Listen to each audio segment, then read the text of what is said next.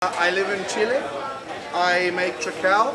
It's a triple distilled spirit made from purely Patagonian ingredients, based on pears, apples, native berries, and we make essential oils from 7 native herbs, and they get distilled in our own proprietary pots, which we designed and built so we can only make TRAKAL. The idea is to put Patagonia in a bottle, and we're here in Oklahoma hoping people enjoy. We're pretty new in the market. It's been taken by Provisions, and they're our representative here in the state.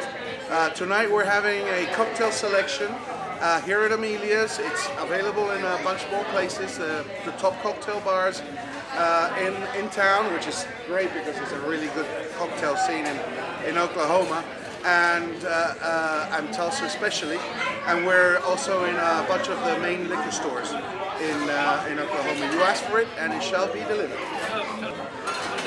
Think herby, think fruity, think familiar but different. The ingredients are hand selected and cultivated by the indigenous communities there that work with us.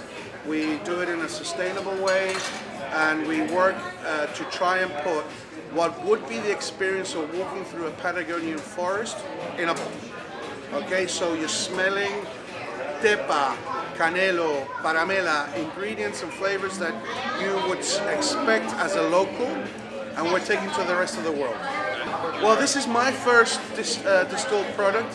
I used to work in the industry before, but I took a chance on it because I believed in the concept. I didn't know if it was going to be any good, but I think it turned out pretty good. I knew it was going to be interesting. I had to take a chance, go off the grid, make my own path, go to a place where no one else was making alcohol, and be humble, be respectful, try and give that place a pedestal where it could shine. Patagonia it's a unique place.